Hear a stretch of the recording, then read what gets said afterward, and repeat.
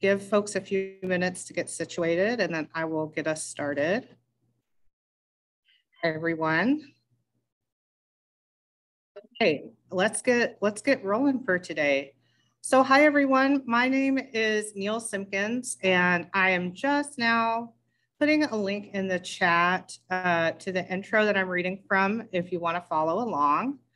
I am a co-organizer with Chen for Imagining Trans Futures, and I'm going to start today with a little access orienting, a land acknowledgement, and some introductions. Then we'll have Dr. Jules Gill-Peterson speak, and we'll follow that with a Q&A session moderated by me, Ching-In, and our student assistant, Whitney Frawley. So just some quick access orienting. Let me start with a quick visual description for any listeners who are blind or have low vision. I'm a white man with brown hair and a beard and glasses, and I'm wearing a black shirt and a multicolored scarf. And I'm using one of my Zoom backgrounds, which in this case is some roses falling down. We are also recording the first part of this talk, but not the Q&A. So I wanted to also start with a land acknowledgement. So we want to acknowledge the Coast Salish people of the land on which we stand and the land which touches the shared water of all the tribes and bands within the Squamish, Tulalip, and Muckleshoot nations. When I give a land acknowledgement, especially in Seattle, I like to share two resources in particular that you can support.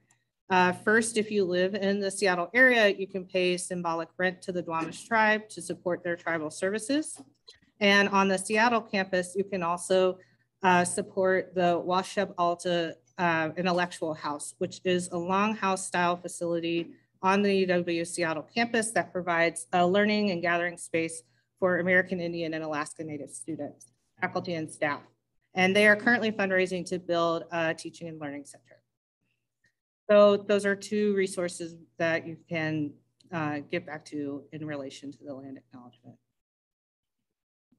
All right, so let me start with my intro to Dr. Gill-Peterson. We are so excited to bring Dr. Jules Gill-Peterson to speak for Imagining Trans Futures. Dr. Gill-Peterson is an associate professor of history at the Johns Hopkins University. Our goal for the Imagining Trans Futures Cross-Disciplinary Research Group, which is generously funded by the Simpson Center for the Humanities, is to bring scholars, artists, and leaders together in conversation around imagining trans futures. Dr. Gill-Peterson's work exemplifies this by giving us an understanding of how the historical constructs of transgender identity impact contemporary trans culture and trans cultures to come. Her work offers a trans of color critique to examine how medical models of trans identity center whiteness and exclude a wide variety of trans experiences of gender, especially those of BIPOC trans people. Her first book, Histories of the Transgender Child, won the Lambda Literary Award for Transgender Nonfiction, as well as the Children's Literature Association Book Award. Histories of the Transgender Child uses a trans of color critique of medicine to unpack the contrasting histories of trans identity and the conceptually white trans child. Uncovering a surprising archive dating from the 1920s through the 1970s, Histories of the Transgender Child shows how the concept of gender relies on the medicalization of children's presumed racial plasticity, challenging how we talk about today's medical model of transness. We are lucky to hear her speak from her new project today, a slice from her new book titled Gender Underground, A History of Trans DIY. This project seeks to reframe the trans 20th century, not through institutional medicine, but the myriad do-it-yourself practices of trans people that forged parallel medical and social worlds for transition. So now I will stop talking and I will hand it over to Jules.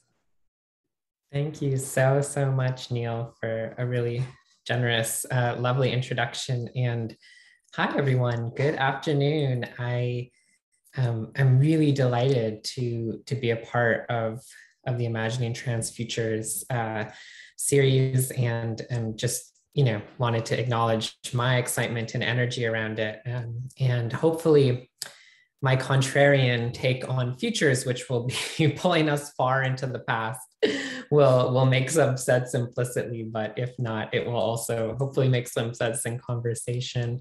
And I grew up in Vancouver, on the other side of the border. And so even though it's just virtual, I always feel happy to be at least virtually connected to the Pacific Northwest. So yeah, say hi everyone to the region for me. I hope it's gloriously cloudy and drizzly as it should be.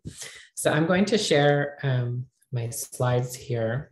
The talk that I'm giving today is titled Bean Street, the Trans Woman of Color's Evidence. And on the right of the screen here, you'll see an image that I'm not going to talk about in detail during the talk, but it's a photograph from the activist, the radical youth activist group, Vanguard, which in the 1960s in San Francisco was pretty active pre-Stonewall kind of gay liberation, well, pre-gay liberation, but queer activist group.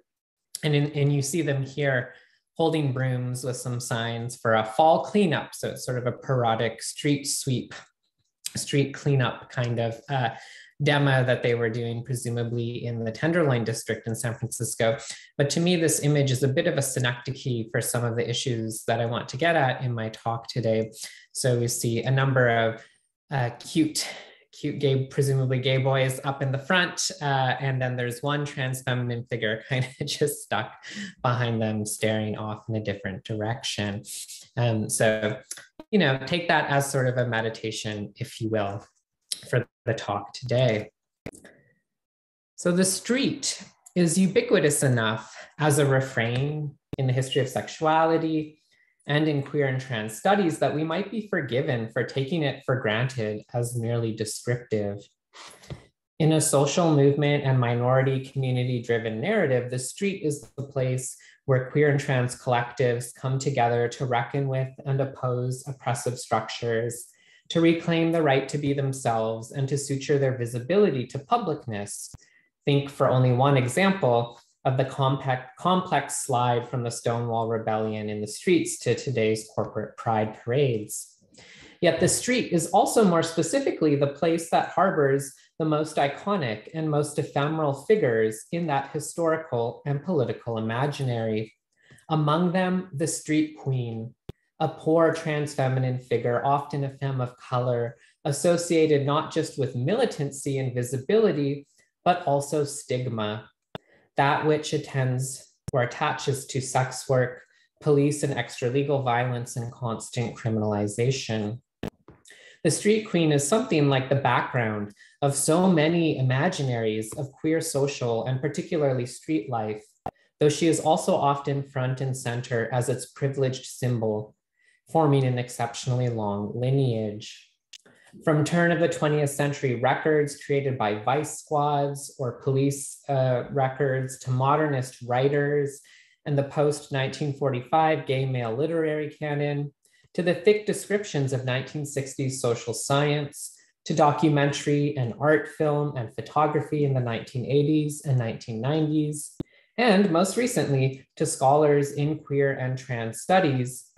This trans femme whose being is in some key way itself street, which is to say, whose being doesn't incidentally transpire on the street, but whose style of life constitutes the reference point of the street for those who are not her. This archive is pretty voluminous and far exceeding what I could hope to present to you today. But my question is whether or not we've come any closer to knowing her, this street queen, a century on into this archive.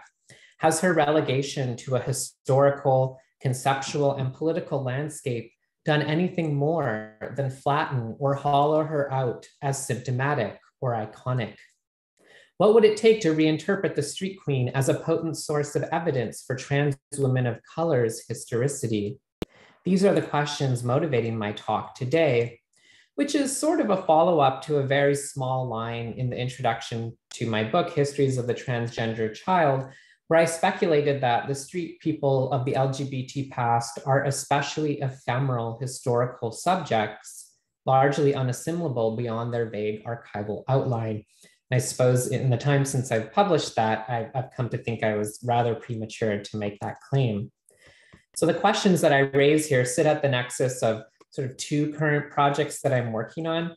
the longer monograph that Neil mentioned on the trans history of do-it-yourself transition, and then a much shorter, more provocative book that polemically charges that trans womanhood has been up to this point unthinkable because undesirable, making the basic rudiments of a history of trans femininity a matter curiously missing, if not actually secreted from view, by our obsessive investment in the hypervisibility of trans women of color. And so Returning to the Street comprises one entry in both of these projects. So I'm mixing a little bit here. And there'll be three parts to my talk. First, I'll cue us into the particular style of DIY trans life and survival that I'm calling Being Street in the mid-20th century US city. Second, I'll situate the historicity of Being Street in the fault line of a critique I'm developing of the idealization of the trans woman of color in the dominant imaginary of LGBT history. And finally, I'll raise some thorny questions of method and interpretation that present themselves in trying to write, following Kaji Amin's formulation, a de-idealized account of street queens as historical subjects. Well, part one of the talk is supposed to be titled Another Scum Manifesto, so hold that in your mind. To give a really provisional sense of the scale of this archive of the street queen, consider a few impossibly brief vignettes as evidence of the longevity, and I should say ubiquity, of the trans woman as a fixture of the street. So this is real fast and rough and tumble, but it's just to give us a sense of scale. First, alongside historian George Chauncey's work on fairies and other trans feminine figures of the early 20th century New York City streetscape, we could linger on trans feminine writer Jennie June. In her second book-length installment of life writing, The Female Impersonators, June recounts her apprenticeship in the public erotics of street fairy life in 1895. Having established herself at the Stuyvesant Square Park in Manhattan, she carried on one summer with men who treated her, quote, as if I were a full-fledged mademoiselle, end quote. This public pleasure was not without its risks, as June goes on to point out that the murder of trans femmes was already a well-known danger of the street in that era. She also importantly, I think, establishes that trans femininity was a known entity by the average interested New Yorker, writing that, quote, from my dress and mannerisms, any city-bred youth would have already judged my sexual status, end quote. This moment, I think, perhaps inaugurates the motif of the trans feminine street queen as someone who makes meaning for those who are not her. If we fast forward a few decades and shift our attention uptown to the Harlem of the 1920s modernist Renaissance, Langston Hughes' memoir, 1940 memoir, opens one of its chapters by recounting, albeit with evident disdain, a long-running drag ball that attracted the racial and sexual tourists of the decade. His reminiscence also acknowledges the wider network catalyzed by Black ball culture in this era, calling upon a world of former queens stretching the cities of the Eastern Seaboard. And I'm putting some quotations from each of these texts up on the slides as I go, but I'm not going to get into them in detail. They're just, if they elaborate on what I'm saying. Third, we could find ample evidence of the centrality of street queens to queer social life in Buffalo, New York in the 1950s and 1960s, interestingly enough, from a butch perspective in Leslie Feinberg's Stone Butch Blues, which is quite careful to point out that the sex workers in gay community were, quote, male and female. That's actually a phrase that recurs throughout the text. And the book, of course, features several trans women as close confidants and even one kind of culminating narrative lover of the protagonist, Jess. In a particularly moving scene early on in the book, Peaches, a sex worker and trans woman, offers Jess her breast for comfort, and offering the breast is the quintessential femme gesture of gendered care towards butches in that novel. And Peaches mentions to Jess that, hers had grown from taking hormones. About a decade, or covering the period about a decade later, depictions of the sexual underground, like John Recky's, prominently features street queens as important waypoints in gay culture. On the Hollywood Boulevard of the early 1970s, Recky depicts trans women as the defiant, quote, Amazons of the landscape, making a Black trans woman sex worker's affirmation of a white gay man's hustling the quintessential motif of authenticity as he settles in for a night of trade. And finally, on our brief tour, we could look at the visual culture that formed over this time period, bringing us closer to the academic foundations of queer and trans studies. The trans women of color associated with the street, like Crystal LaBeija in the 1968 documentary, The Queen, of which we see a still on the left, or Venus Extravaganza in Jennie Livingston's 1990 Paris is Burning, of which we see a still on the right, have come to stand out and stand in for the rest of these films. And it's their difference really from the other queens and girls on screen that has become the subject of so much narrative struggle. But what I really want to underline, in this archive would be twofold. First, the tendency to read the trans woman of color as emblematic or iconic of the street, which with each of these descriptions, sort of reinforces. And second, the easy interpretive leap to therefore idealize her appearance, either as certifying a kind of historical authenticity, say for gay male subjects through a record of vulnerability or wayward life, or as a kind of beacon of resilience and resistance emanating from the street's most downtrodden. If the trans woman of color often appears on the street as the one whose position at the bottom of the social makes her the fiercest combatant in the struggles that define street life, let's say securing housing, negotiating sex work, staying safe from the police, not to mention gendered and racist violence, I want to pause and simply ask where this interpretive desire comes from, whether it comes from us as onlookers or whether it comes from the archive. And I want to do that by offering an instant of its diametrically opposed opposite. So in 1997, historian Susan Stryker interviewed performer and memoirist Alicia Brevard Crenshaw as part of an oral history project in San Francisco. Well, there's the title card I was looking for earlier. Okay. Midway through the interview, and we see a photo of Crenshaw looking rather debonair, rather gorgeous in mid-century. Midway through the interview, Stryker asked Crenshaw, who had moved to the city in the 1950s, to quote, "Paint me a picture of the Tenderloin neighborhood as experienced by a transgender person in 1959. Crenshaw had only lived in the Tenderloin for a few years, but she responded vividly that it was, quote, peopled by gays, certainly, but predominantly prostitutes, pimps, addicts, ex-cons. It was sort of the underbelly of society, end quote. But, quote, it was also an area where you were all outcasts, so you could look a little strange without fear. I felt safer, actually, end quote. When Stryker asked her to elaborate, Crenshaw paused. She wondered if, despite identifying as a transsexual and despite obtaining pretty rare access to gender confirmation surgery in 1962, whether something of her Tenderloin days remained with her ineradicable. Quote, "Until you had said that just now, it had not dawned on me that everyone does not know this," she explained. "Yes," she said to Stryker, "I am to this day a street person." To be a street person was something so deep-rooted to Crenshaw that despite not having lived that way for over 30 years, she had not realized, or perhaps had forgotten, that it was specialized knowledge formed of highly specific and underground experience. She continued, describing to Stryker what it meant to her. Quote, "I did have something that I developed on the street, and that is when threatened, something takes over my body and words come out of my mouth and I have no idea who this person is. I become a survivalist. I'm a con. I can talk my way out of anything," end quote. To be street, in other words, as a modality or style of being, was something akin to a survivalist's autonomia, a kind of learned but primal trans femme affect and behavior program that could kick into high gear when needed on a moment's notice and offered a sort of superpower that matched the heightened dangers of the street.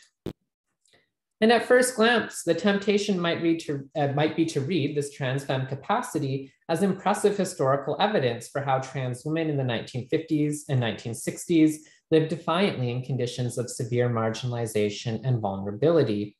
It might appear like direct testimony to unambiguous resilience in the face of interlocking barriers and vulnerabilities like police violence, sex work, poverty, addiction, homelessness, social exclusion, and urban segregation.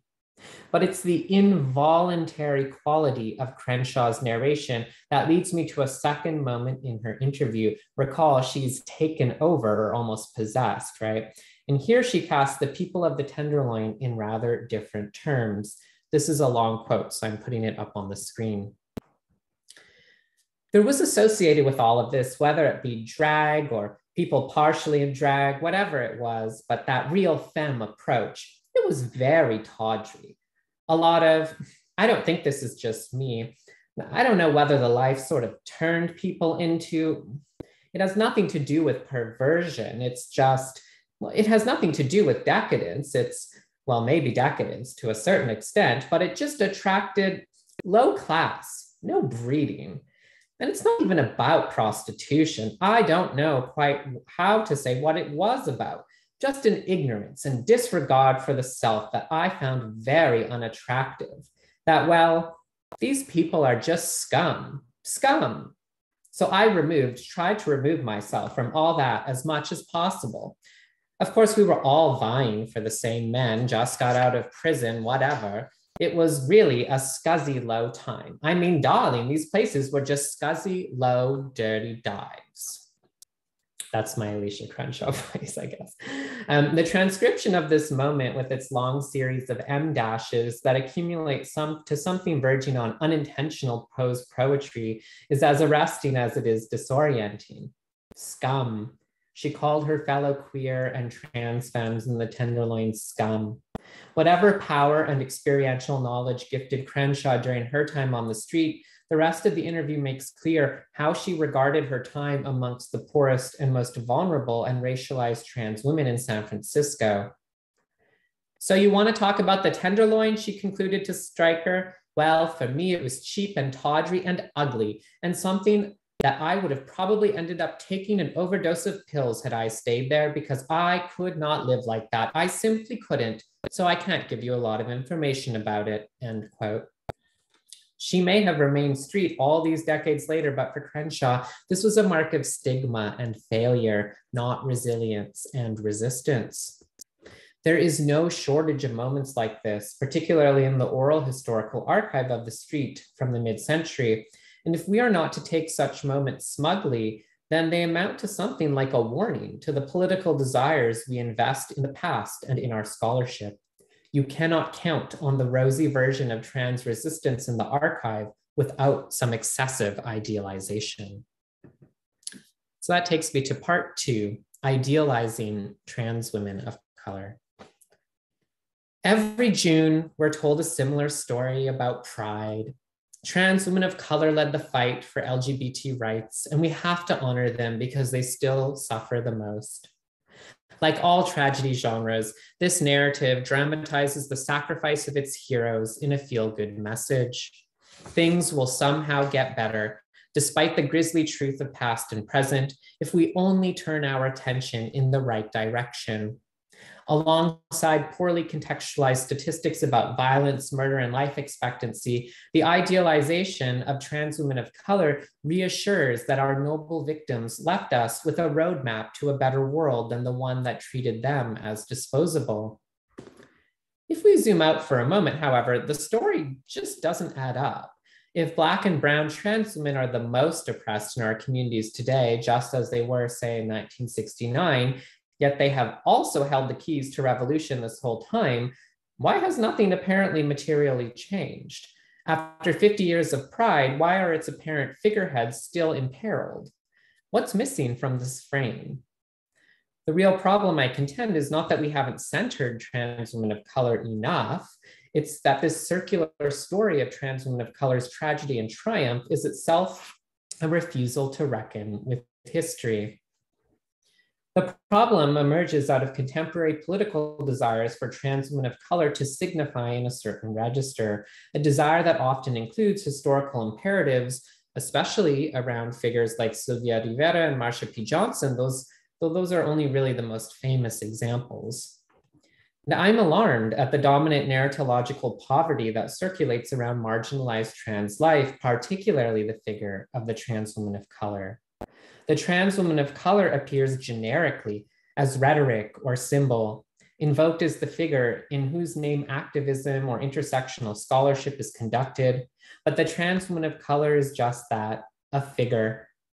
Centering her has not actually resulted in curiosity or sustained engagement with her everyday life, expertise, and activism. Had left trans political movements or even queer and trans studies done that, the primary issues of concern for them today would be prison abolition, police violence, and sex work, not a kind of queer, and I should say often anti-transsexual or even non-binary politics of overcoming the gender binary, whatever that means, or at its narrowest, the highly conservative claim that trans women of color deserve to be saved from violence or death. As C. Riley Snorton and Jin Haratowarn have compellingly argued, this necropolitical logic governing the circulation of the figures of the Black trans woman and the trans woman of color are vitalized by the material violence they invoke and record. Trans activism and queer and trans studies rely on the circulation of Black trans and trans of color suffering and death to produce racialized knowledge of gender. In this economy, the trans woman of color is always the preface to knowledge production, but never its actual author, let alone content, remaining thus somewhat empty. For only one prominent example, though I could give you others, I'll submit a foundational text of queer of color critique, Rod Ferguson's Aberrations in Black, which opens by invoking the figure of a Black trans femme, or more precisely, someone that Ferguson calls, quote, a Black drag queen prostitute, a passing figure in a scene from Marlon Riggs's 1989 film, Tongues Untied. And here you see two stills from that film where there's a Black trans femme sort of walking down an urban sidewalk and then later smoking a cigarette. If we linger on this figure's appearance, I think the question that emerges is quite simple. Why, in a film that is a deeply important statement about Black gay men, does Ferguson instead turn to the one brief appearance of a trans femme? This woman appears midway through Tongues Untied with no context or speaking role. As she wanders a public space and smokes a cigarette, an Essex Hemphill poem is read as the voiceover, and Nina Simone's song plays softly in the background. We learn nothing of who she is or what relationship she has to the rest of the men in the film. Ferguson minds her appearance for what it figures, asking of queer of color critique, quote, what mode of analysis would be appropriate for interpreting the drag queen prostitute as an image that allegorizes and symbolizes that social heterogeneity, end quote, of Black life. Those two words, allegorize and symbolize, are key. Aberration in Black's queer of color critique is not actually about what this Black trans femme knows or does with the situation of her life, but rather employs her as the precondition for a critique of racial capital and the positive establishment of an intersectional analytic for queer studies. Indeed, this Black trans femme disappears after the first few pages of the introduction in a way that often I have noticed when I teach the book leads readers to confuse her with the femme on the cover of the book. And here we see again another still from Tongues Untied of the Black trans femme with her cigarette, and on the right, the cover of Aberrations in Black with an entirely different Black trans femme on the cover. Now, I certainly don't mean to pick on Ferguson at all, whose work I not only admire, but am deeply indebted to.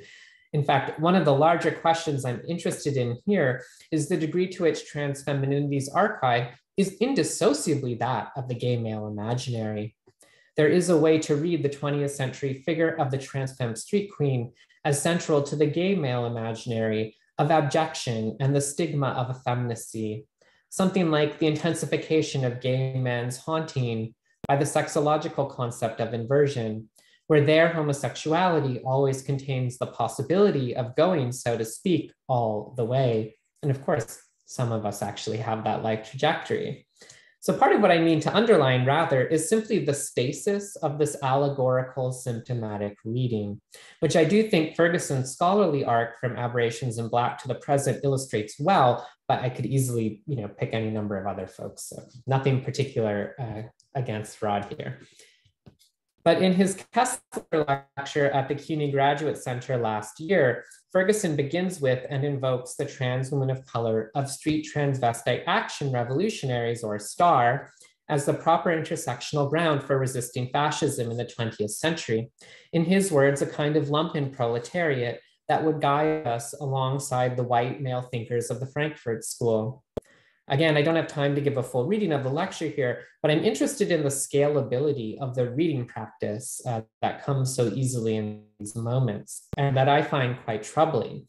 So at one moment, Ferguson puts up this image, which we see here, which is a black and white still from Sylvia Rivera's infamous 1973 speech delivered at New York Pride. The footage of which was brought back to us in digital form by Tourmaline. Ferguson suggests that, quote, Rivera's outcry at the Christopher Street Liberation Day implores us to consider how fascism recruits us into its regimes of acceptance, end quote. But the visual still of Rivera's speech, I think, fills in a rather large set of historical gaps from the specific concern of that speech in 1973, which you'll recall was the police, violence in jail, and intramural violence of an ascendant trans-exclusionary gay and lesbian liberation movement, to make it signify the vanguard of an intersectional anti-fascist political program for everyone in the working classes. That is to say, I have my doubt about how this archival moment can ever certify the interpretation given except through intense idealization. Rivera's 1973 speech is hardly what I would characterize as material for idealization. As an angry indictment she had to physically fight her way on stage to deliver, I would at least read it as an emblem of trans negativity, of rage. Ferguson concludes his lecture by saying, quote, in their full appreciation, these histories encourage us to meet each other's needs and demand social change. There in the lumpen household filled with queens who floated from room to room, and with puppies that played and snuggled, we might find our model and inspiration, end quote. Model and inspiration, also puppies. Again, nothing more than a few interview scraps and a picture of the Star House in New York City is actually cited as archival evidence that we should find in the intimate lives of the idealized trans women of color, floating from room to room dreamily, as if this were not a dirt poor tenement where sex workers were attempting to find just enough harm reduction in their lives to survive, as if this is a kind of intersectional program for proper anti-fascist justice in the 21st century. As a historian, I can only wonder how the archive is able to signify so much that is simply not there, except through the idealizing desire and correspondingly speculative reading practice of a politics derived from 2020, not 1973. I think there's perhaps a fetish of the visible in play here, despite the definitive critiques of the trap of visibility made by a range of critical Black trans voices, especially Tourmaline, along with Johanna Burton and Eric Stanley in Trapdoor. That is to say, there is a presumption that indexing the mere presence of a Black trans woman or trans woman of color leaks into meaning or politics. The trans woman of color is so often, like the Black femme from Tongues Untied, a performative subject whose presence is merely aesthetic or evocative rather than being a person or even a fully fledged historical actor beyond a symbolic register. So what are we to do methodologically then in this situation where the trans woman of color is only ever invoked as a figure caught between a dialectic of tragedy and idealization? What is the point of historical inquiry if it's not to retrieve evidence of trans women of color from the past and say, look, here they were, or here they are, as if that generates the same political meaning every single time. If we are to think critically about what trans women of color's history has to teach us, we will have to reckon with the serious friction attendant to that archive when it brushes up against our contemporary political desires. We'll have to think about how people like Sylvia Rivera and Marsha P. Johnson and their community were finally street queens, the very kinds that Alicia Crenshaw did not value, but we have tried to rescue from being stigmatized by unrealistically idealizing them to overcompensate. And so this takes me to the very last section of the talk. Part 3, everybody knows, everybody knows. Several years ago, I found myself in San Francisco, traipsing up the Tenderloin one mostly sunny morning to a Vietnamese restaurant where I was meeting a trans woman of color who had lived in the neighborhood since the 1960s. I was nervous. This was my first oral history interview for my new book project, and I was also perilously early in my own transition. Tamara, my interviewee, was warm and generous, making sure I had an enormous amount of seafood soup before I turned on the recorder. After an embarrassing moment where I had to correct her presumption that I was a trans man and explain that I was actually a trans woman like her, I asked Tamara to tell me about what it was like to be a street queen and a sex worker in the late 1960s and 1970s. We were all together in the Tenderloin neighborhood, she explained, the queens and the gay kids, although still segregated in different bars and respective streets for different kinds of sex work. Cis women in a different part of the city altogether, male sex workers in what was then called the meat market, and the trans women she lived with on their own corner. Tamara had taught herself drag and started living full-time around 1968. Even though she worked in a government office during the day, she explained to me how lucrative and life-changing sex work could be.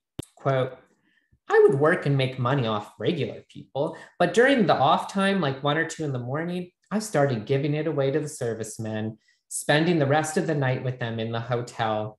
Being a prostitute empowered me. It gave me financial stability. It was a good ego booster. It really built up my self-esteem.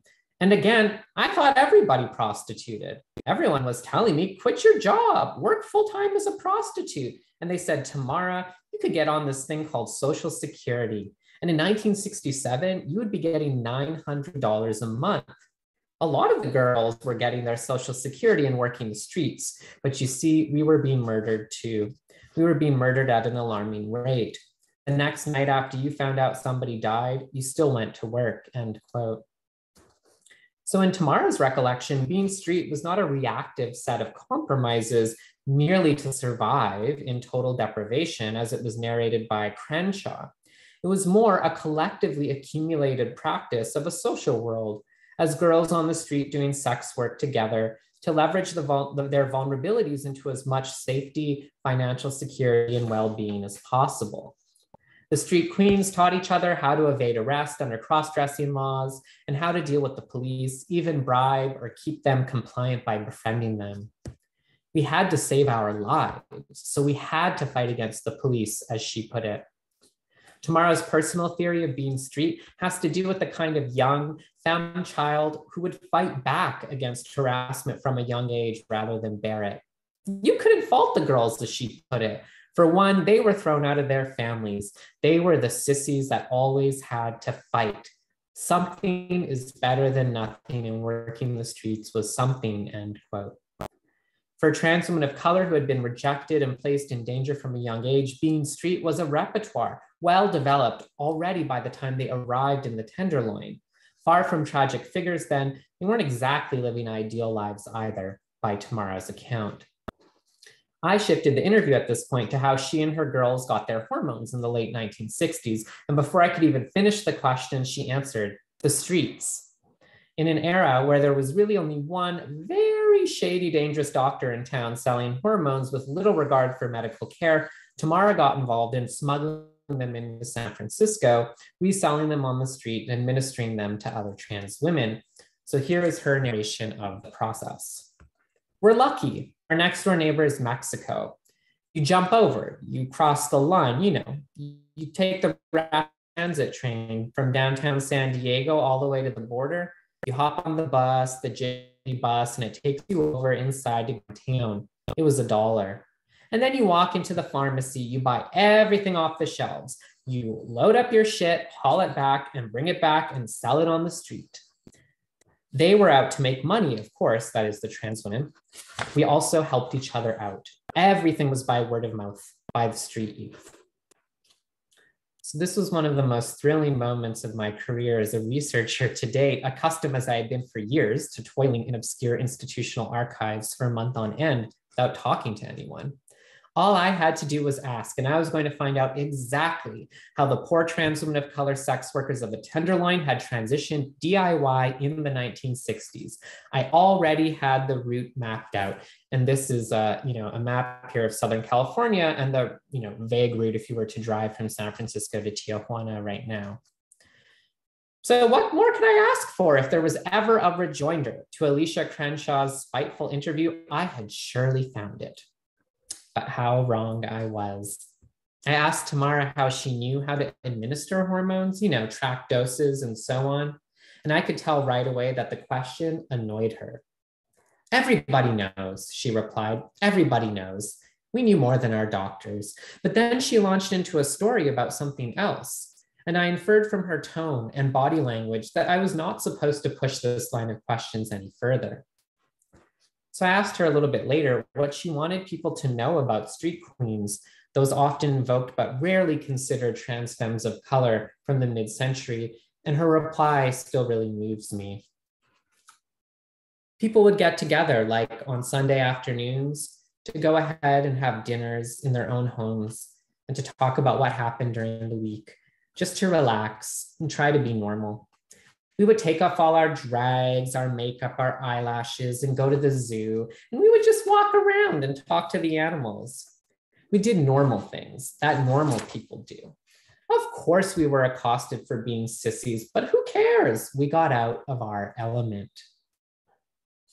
Although I had felt frustrated that my primary research goal, which was to find out more about that underground economy of hormones, had stopped at its basic outline, as I've sat with this interview over the past few years, I've come to read this latter story about Tamara and her girls going to the zoo as an invitation to de-idealize my interpretation of her as a historical subject. Trained as we are in queer and trans studies to regard the word normal with suspicion, I would argue simply instead that what she's telling us in this moment is that the lives of poor trans women of color sex workers were neither tragic nor redemptive, as we might be led to believe or desire, either through contemporary politics or through a primarily gay male authored cultural imaginary of the street queen, who is simultaneously that tragic figure of pure abjection, but also the enigmatically free femme who has apparently said no to all social mores and norms. There is no model of radical intersectional politics to be extracted and scaled up out of a story of going to the zoo. But there is a claim to the personhood of these trans women of color made here. And that, I would suggest, is important as we learn the pitfalls of idealizing trans history and trans women of color.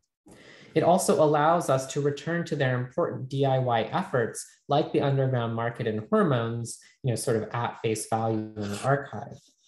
So to wrap up, the challenge as I see it is first to contextualize that the archive of the street queen, one of the best archives of trans women of color's historicity, is itself constituted by a distortion that we should not adopt uncritically.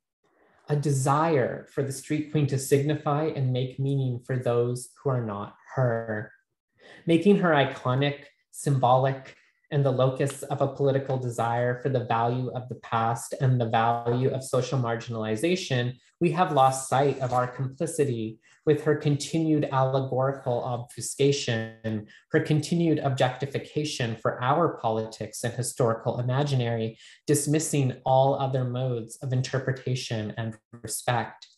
Yet the street queen is hardly subaltern or otherwise inaccessible. And as I sit with Tamara's redirection of my research question towards the mundane fact of the normal moments in her life with her girls, I hear an important directive. My proposal is that if we are to de-idealize the trans woman of color, which is to say, let her complexity overwhelm what we want her to be, or our desire to rescue her or rescue ourselves through her from stigma, then we can begin to ask historical questions of her being street. What is trans femininity if it is not a crisis of definition in womanhood, nor a mere subset of a generalized trans umbrella?